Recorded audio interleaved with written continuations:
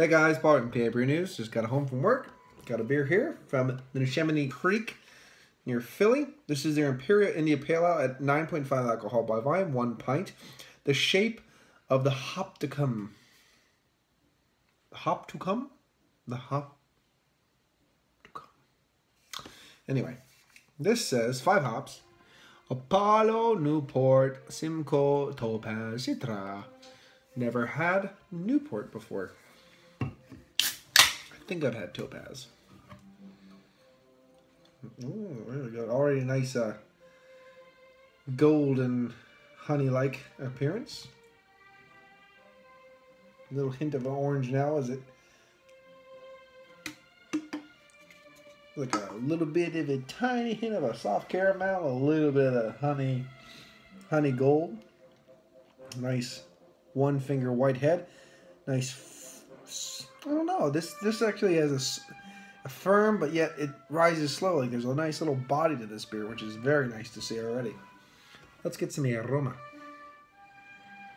Oh, I'm so sorry, by the way. There we go.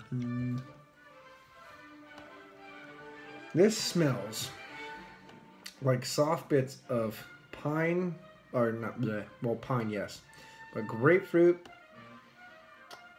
orange, the grapefruit juice, orange juice, something that's reminding me even the softest bit of either a strawberry or peach in there as well.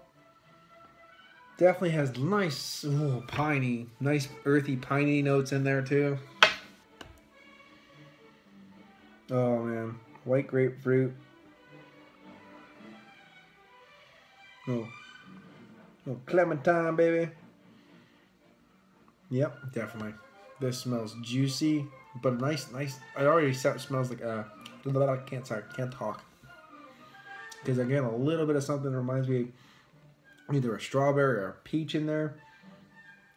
It's kind of a different, like a fleshy berry in there, and a little bit of something that reminds me of slightest hint of almost a pineapple in the back. So I mean, with all that pine, should be a very resiny bitch, and I like that. So here you go. Cheers.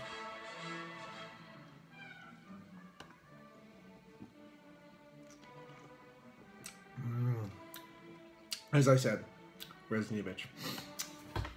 Beautiful, beautiful earthy pine, just chewing and chawing away at the back of the palate, around the tongue. Peppery, earthy pine. You get those notes of those subtle fleshy fruit in there. Can't really pinpoint that, but I am getting a hint of a pineapple, as I said. In the way in the back there, just with that piney goodness kind of lurking around.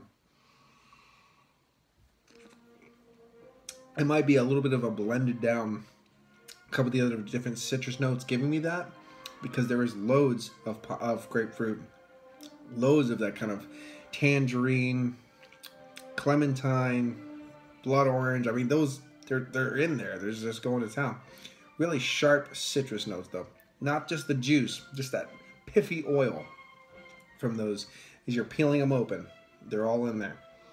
This isn't a juice bomb, it's a piff bomb, if you know what I mean.